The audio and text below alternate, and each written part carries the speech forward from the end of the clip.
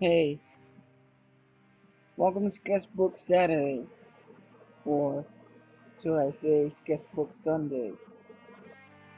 I know this video is pretty late, but I didn't really get a chance to make a Sketchbook Saturday, this week. I've been really busy this week because I just recently found out that I have bed bugs. I don't know where or how I got them from, but for some reason I have bed bugs. They just out of nowhere came. I don't know who gave them to me. So I was busy. I had to throw out my bed, my old bed, clean my house up, uh,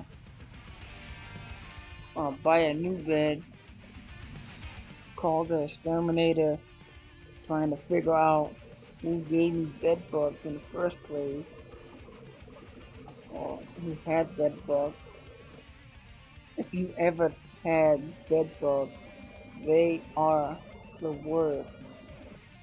They're everywhere. In my bed, on the floor, cleaning my clothes, multiple showers a day, cleaning my sheets. Bed bugs are just a pain in the ass. That's basically why I didn't really get a chance to plan a sketchbook video this week. And that's why this one is so late. Hopefully by the next episode, I'm able to post it actually on Saturday. For this sketchbook video, I just took a couple of selfies to practice drawing eyes. Yeah, those are actually my eyes. I used a 2B pencil, 4B pencil, my meter eraser, and this white pencil. I don't really know the name of it, but it's good. It's good for making the white part of the eyes really pop. Oh, and I also use one of those erasers that leaves a lot of crumbs. And those erasers are good, but the only problem is that they make a mess.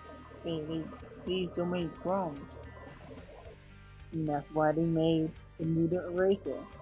But the meter eraser doesn't get up dark lines.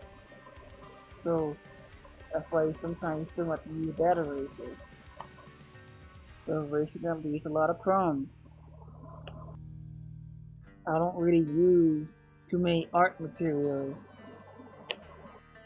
Sometimes I could just use one pencil and one piece of paper. I guess that's what you call old school. I don't know. Well, anyways, thanks for watching. If you like this video, give it a thumbs up. Feel free to leave a comment and subscribe. And until next time, peace.